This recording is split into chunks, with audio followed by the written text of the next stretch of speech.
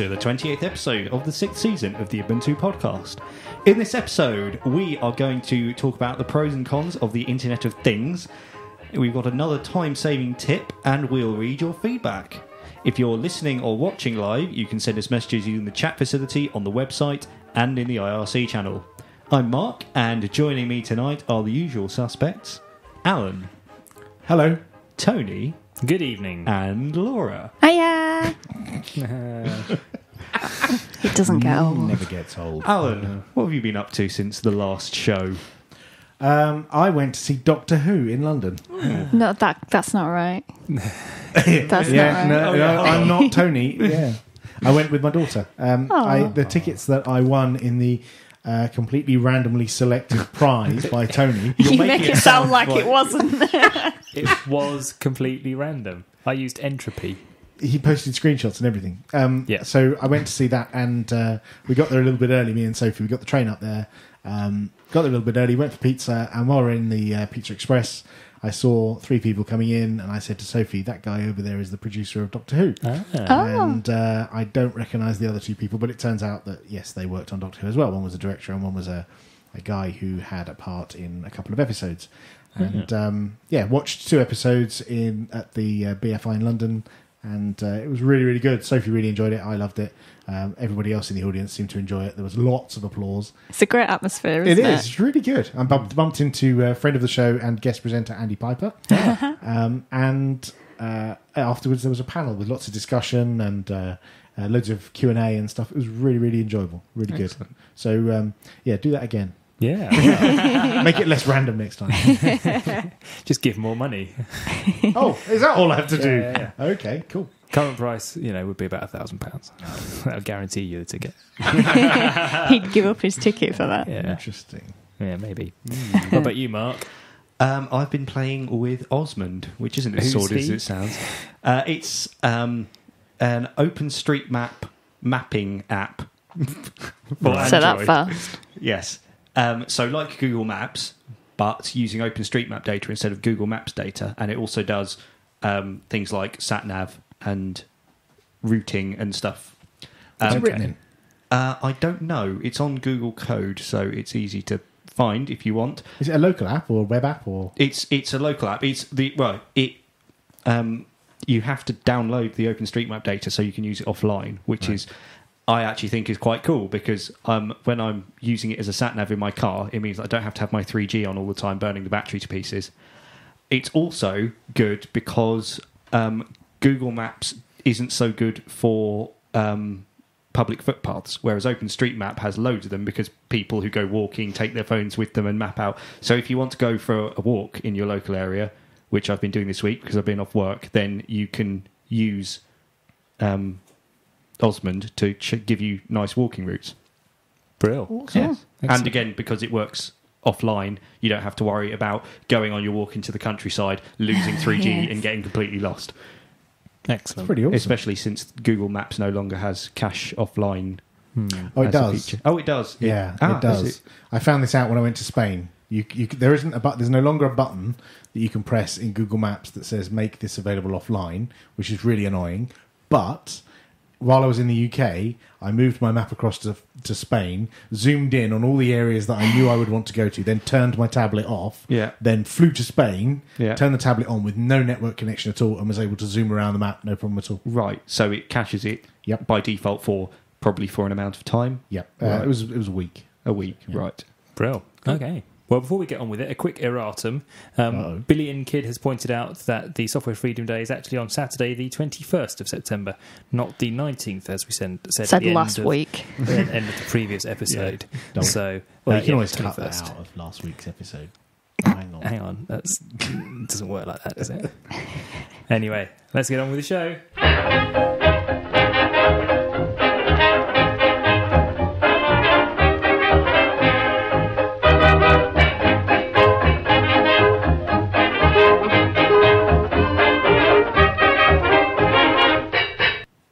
So recently there's been a spate of internet-connected things being compromised. We've heard of laptops being compromised and the contents of the webcam being revealed or photos being taken by people illicitly. We've seen webcams in a children's room being viewed by unknown parties and abused by unknown parties.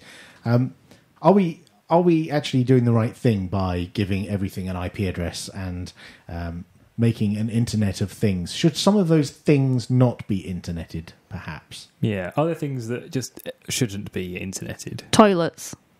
Right. Right, well, it's funny you should say that. Laura starts at the highbrow end of the conversation. Yes. It turns out that actually there's been a Bluetooth-enabled toilet which you can control from your smartphone, and it had a default PIN number of like 0000, and so neighbours were able to connect to someone else who had this. You just would, wouldn't you? Well, yeah, I probably would. Yeah, and they've been able to compromise it and cause it to do things that the owner wouldn't want them to do. Spray water. Yeah, exactly. So right. are we? Is it wrong to be enabling all these things? We're not considering the security side of doing all of this. Well, that's it. I think particularly the examples of webcams. They're great to have integrated into devices, whether it's phone handsets or laptops or whatever. But if you're not, because they are so ubiquitous, you're kind of, you get used to them and you don't think about whether they're on or not, or if somebody has tricked somebody into installing some dodgy piece of software that's turned your webcam on, then you could be like that for months without realizing somebody's watching what you're getting up to. Yeah, I know some people have a policy of sticking tape over the webcam permanently. I think John C. Dvorak, the journalist and podcaster and broadcaster, has puts tape over his webcam. I've seen him on various shows, and maybe we should. Maybe laptops should be with a built-in shutter over the camera. one. Yeah, physical switch. But then, just as invidious in some ways, or there are perhaps fewer media stories about it, is the idea of the microphone that's built into most laptops. You could get access to a lot of information via that if you were trying to spy on somebody or find out embarrassing secrets about them. Well, interestingly, mobile phones have microphones in them as well. Yeah. And I think recently one of the new Android devices was touted with a feature where it could record constantly, and then at the point when you actually choose to record something, it rewinds and starts actually recording at that point. So potentially it could be always recording and stream that data somewhere, or someone could hack into your phone and get that data and find out information about conversations you've been having. I mean, they already know where you are because of your GPS or the networks near you. They could also know the conversations that are going on in the room that you are. We just make it too easy for the NSA, don't we? When it's like looking at things like where you've got a webcam which you're thinking about, that's a webcam, I'm going to put tape over it.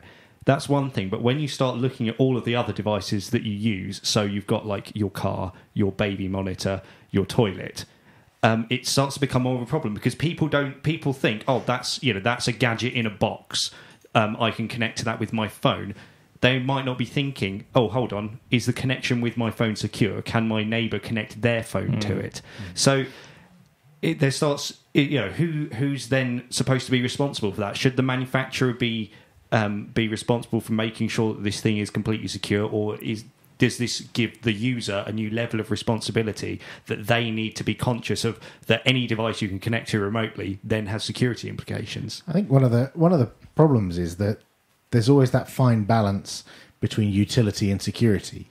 And if you make it so that someone has to jump through, a click-through dialogue that tells them, this is insecure, they will just click through it without reading it. Yeah. If you make them type in commands at the command line, they won't do it. People in general, novice, non-expert users would rather forego some of their security if it meant an easier life, and that's borne out by the fact that people leave their GPS stand on all the time, or allow their photos to be tagged with GPS location, and they forego the security for the ease of use of being able to say, I was tagged at this location, or my photo was taken at this particular location, and that's an endemic problem. Everyone has that problem, unless you are a super paranoid security person who turns off all JavaScript, disables all cookies in their browser, lives in a cave, uses wired networks only, and there are levels, but in order to be super safe, you have to go right to the end of that level. Well, I think there's a good argument for these things should be shipped secure by default. So if let's say you have got a webcam, internet-enabled webcam, that shouldn't ship in a state where there is an easily guessable default password that somebody who can just Google for a certain string, find cameras of that model, and just connect into it and use the default admin password and get in. I have exactly one of those cameras. Right. It's like a cheap, from the Far East webcam that has a web server built into it, and it also has a button you can press that will do the universal plug and play, open the ports on your firewall for you, and it has a dynamic DNS built into it. So if you know the domain that all of these webcams sit on, you could cycle through a bunch of names or numbers and get access to a bunch of these webcams. So it's very difficult to educate every single manufacturer that this stuff should be secure out of the box. Should the onus not be on the owner to clue themselves up a bit and not be on the manufacturer? The trouble is, how do you know? Because these How devices... do you know what you don't know? Well, exactly. How That's what I mean, clue them in. Yeah, but if you've got, you've got a car with a wireless access point on, you've got a Bluetooth toilet, you've got a webcam, how do we find out all these devices that are coming out? How do we clue people in?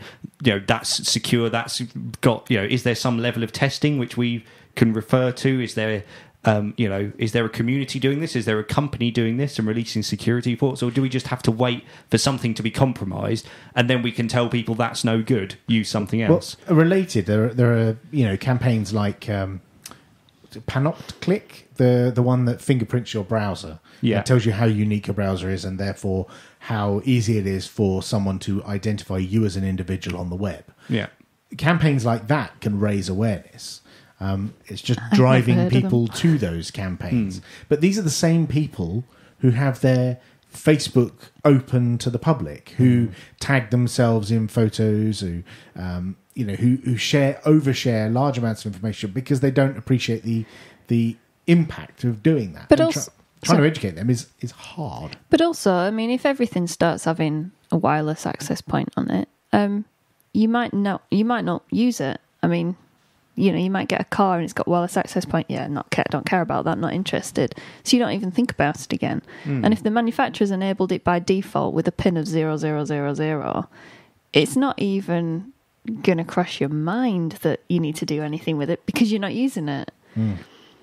There's the home automation company, I think in the US, and there was a journalist wrote an article about it, and I can't remember where, but they found you could hack into the people's home automation systems through the web because it didn't have the original version of the software didn't have a password on it, and you could just find the website and log into it and hack into it.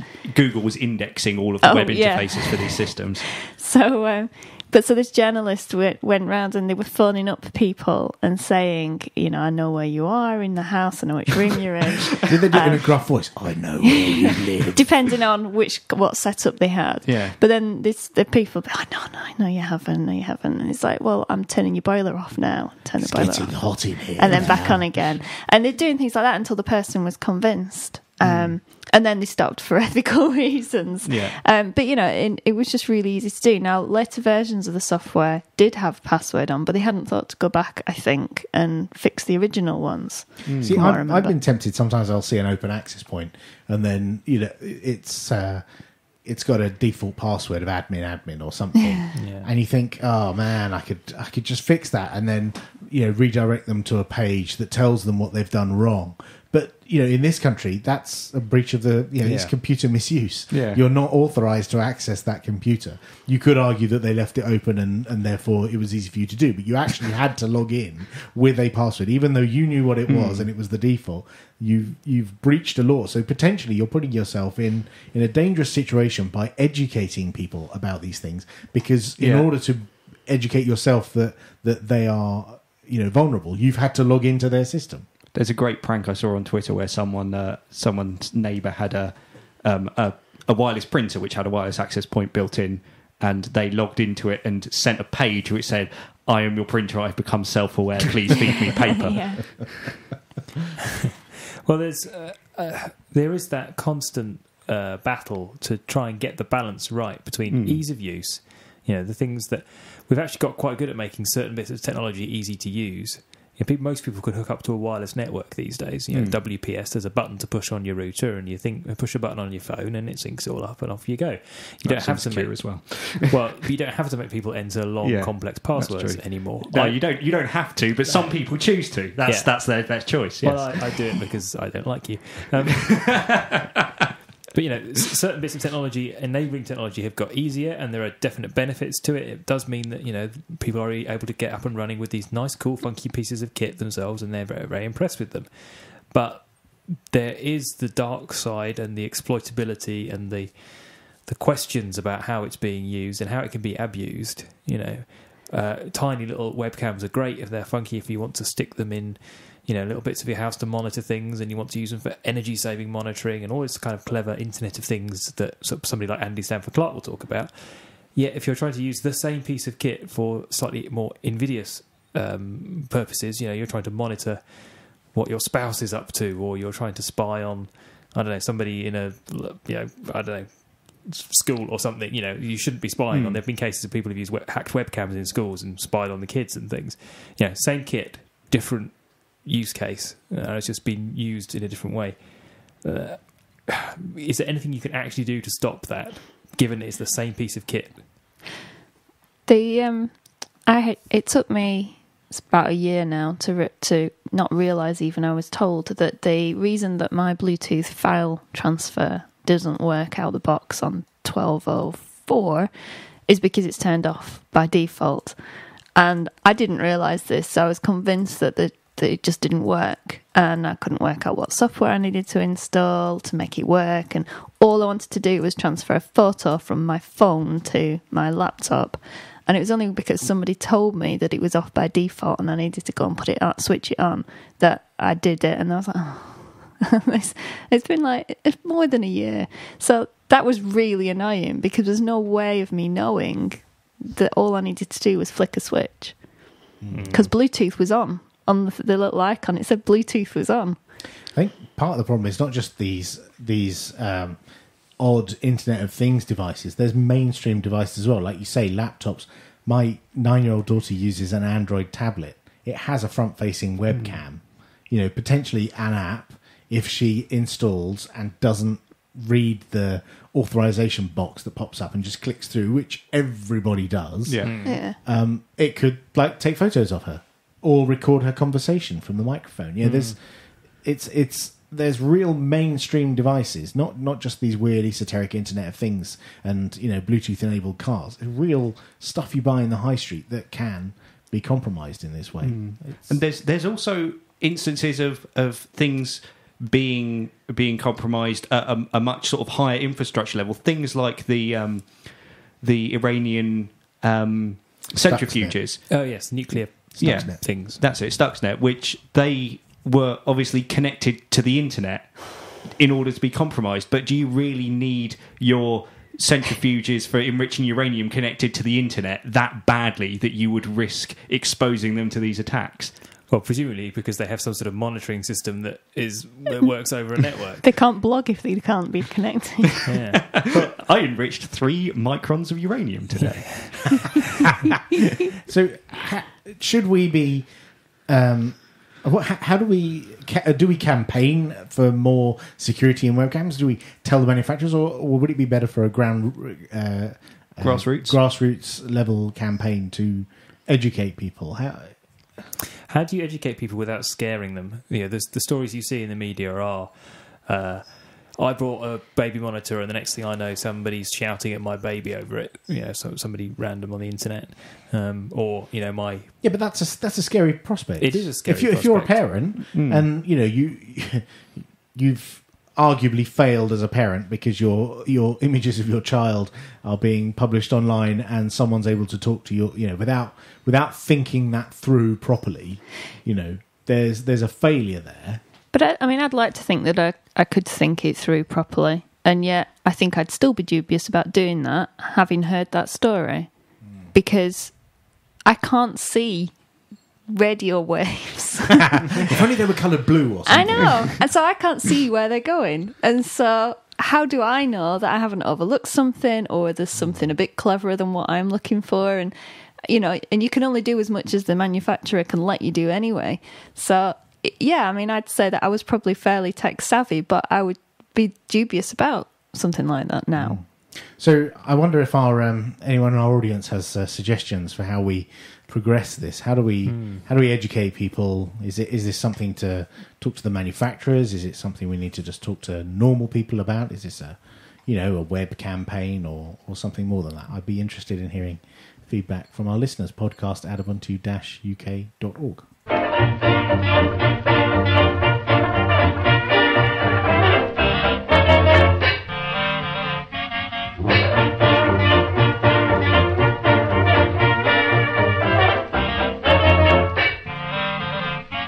We've just been talking about enriching uranium. No, we haven't. No, that was all going so well. We've just been talking about enriching uranium, and now we're going to enrich your life through another command line love. That would have worked so much better. I know. Maybe I'll just edit it out, and nobody will ever know. Pretend it never happened. Yes. Edit this bit out as well, then. Yep. Unless. So this week's command line love is called SOS Report. Alan, over to you. Yeah, I saw this. There was an email that sent round that internally to support people at Canonical about this thing called SOS Report, and I hadn't heard of it before. And it seemed like a very useful utility, and I found actually it's available on GitHub, github.com/SOS Report. It's a script you run which gathers information about your system. Not in an NSA tracking kind of way, but in a I need help with my system. Here's some information about my system so that you could help me kind of a way. So let's say you're giving support to someone via IRC or via some other support mechanism, Ask Ubuntu or something like that, and they say there's something weird happening and you want to find out more, rather than go through a lengthy process of asking them to execute a command and paste the output, or execute another command, paste the output. What type of CPU have you got? Well, you need to cat proc CPU info, paste bin that. What's paste bin? It can be quite a painful, lengthy experience.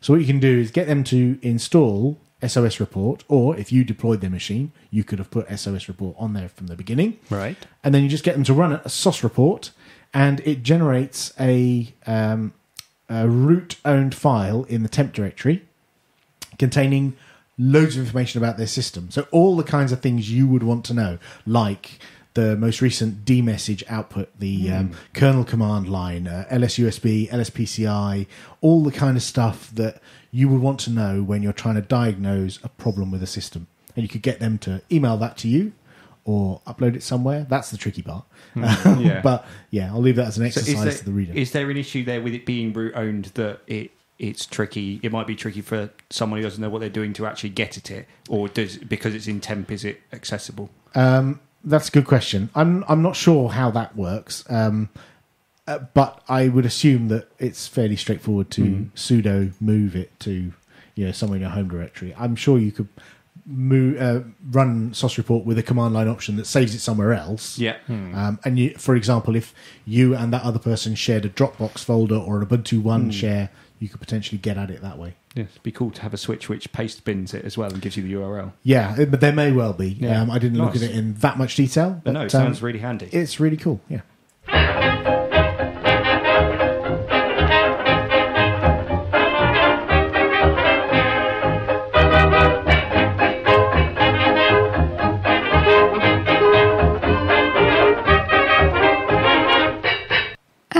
it's time to hear your feedback. Ivan Pajic emailed us to say, Hello, everyone. Now that the Edge sanity will soon come to an end, I wonder if others feel the same as me about it. I really wish for this campaign to succeed, but from an objective standpoint, it was like you bought a lottery ticket and then waited for a prize while being well aware of the odds of actually winning.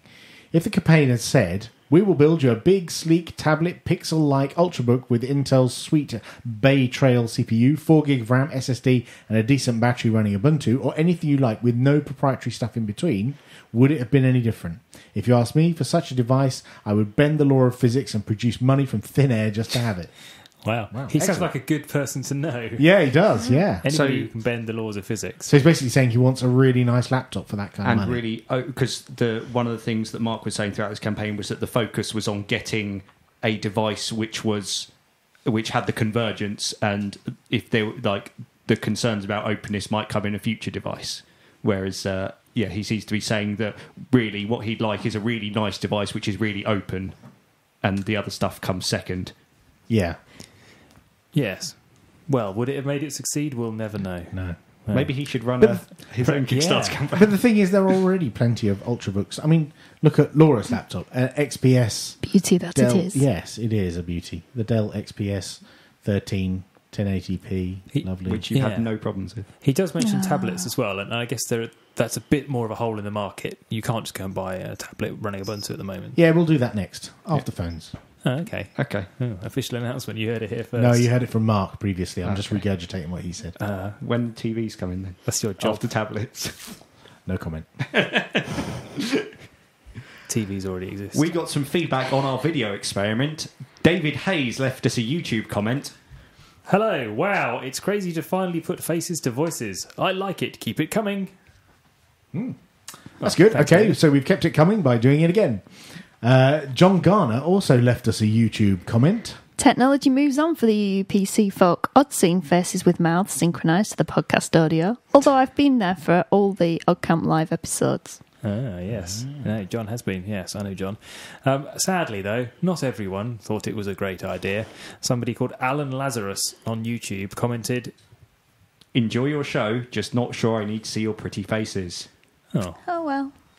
well, we think that about you, Alan Lazarus. Oh, I don't think that. we love our listeners, all of them. Yes, even the ugly ones. And Simon Josie emailed us to say, A broadcaster once told me radio is better than TV because the pictures are better. And that's always resonated with me. Film and TV have their place, conveying images and ideas, often without the spoken word. Radio, and its modern form, the podcast, occupies another place.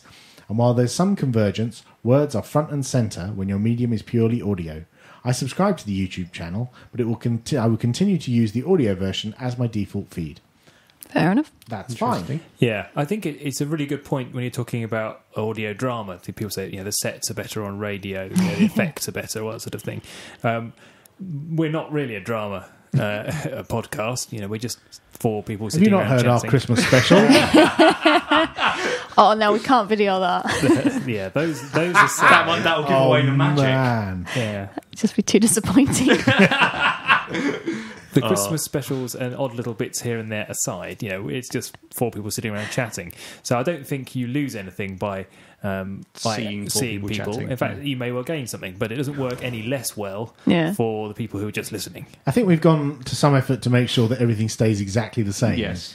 Yes, by not changing Exactly. anything. But by not like- adding video, we haven't taken Exactly. away the audio. Exactly. It's not like Mimed podcast. Jupiter Broadcasting, who do the Linux Action Show. They do quite a few video shows where they are presenting to camera, and they do a lot of visual stuff with like screenshots and stuff like that. Whereas we're holding stuff we up don't to the do camera. that. We're not going to do any of that. We're still going to just be talking to each other, and Alan will point at his laptop, and someone will say Alan's pointing at his laptop. Yes. Yeah. I did hold up the cat to the webcam earlier, but Yeah, and I did focus you to make Right. sure that they saw it. there we go. That's why the podcast. That's the reason why you need to be watching rather than listening, is to see the podcasts. Yeah, Beautiful as they are. Rather than just hearing them. Yes. absolutely. So, Mark, And Robert Rays wrote to tell us, I do like your show and the comedy skits you do on it. I also like the 1920s old-style music you use. Yay! I really liked your show about Ubuntu's coders working over in Oakland, California. I never knew coders in my part of the US were working on the Ubuntu desktop OS. I always figured more in Europe. I think your show is very good in demonstrating just how Canonical commercial open source projects works. Yes. I just wish Canonical would take the market opportunity of the Windows RT/8 confusion, as well as increasing tablet market share, to do what Google did with the Chromebook. Just see if Samsung could make you an ARM-based low-cost laptop to run Ubuntu. Ubuntu Touch is a neat concept. Yeah, there's another person wanting a tablet running Ubuntu Touch. It's interesting when he says figured most people were in, most of our developers were in Europe. I'm not actually sure what the bias is, but it's pretty fair spread around the world. There's, I know when we were on IRC in the Ubuntu Touch channel, you're welcome to join us there.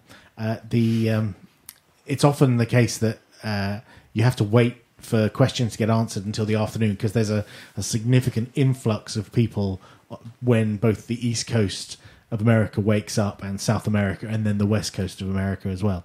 So there is a huge contingent over in the States, as well as what's in Europe and in the Far East. Yeah, definitely a global family. Yes. And finally, Peter sends a link to a BBC programme called IT Girls. Or is this going to be bad? No. It's a Radio 4 documentary looking at the history of women in computing. Oh. Because It was really good. yeah, in the early days of computing as a discipline, it was largely women doing it. And it's a really interesting programme. Awesome. Well, it wasn't so much that it was largely women doing it, but there wasn't the discrimination. Yes, no, that's right. And they got Yes. paid the same. Yeah. And they were doing the same jobs at times. Yeah. And it was only later, once the men realised that it was actually quite lucrative, and they went, "Oh no, you don't want to be doing that. I want that job." Wow. And that's when they started paying men more in the sort of 60s, 70s. But they had interviews with some of the first women, or women who worked on big projects back in 50s and things. It was really interesting. So we'll put a link to that. I don't know how long it'll be online for, but apparently it still is. Yes. Awesome. Excellent. Well, thank you very much for all your feedback. The Ubuntu podcast needs you. Yes, you. If you hear something that enthralls, exasperates, or elevates you, tweet at UUPC or email podcast@ubuntu-uk.org. You can also talk to us on the telephone, Skype, Facebook, and Google+. Find links to all these places on our website, podcast.ubuntu-uk.org. Please do get in touch. I mean it. Just one message, just to know there's someone out there who cares. That's all for this episode. Join us on Wednesday, the 11th of September at 19:30 UTC for our next live episode. Do we not have another way of saying that this week? No, nobody's No. written in. Okay. That's 8:30 in the evening for those in the UK. Excellent. Yes. And that's going to be all four of us back here again in 2 weeks. No. We might be going to a wedding. Yeah, we're not around. So. Can you get it moved? Okay, So, yeah. join us for our next live episode where we don't know what's going to happen. The Alan and best Mark bit. show. They'll be talking about games again. You remember how good it was last time? Yeah. Right. It can only get better.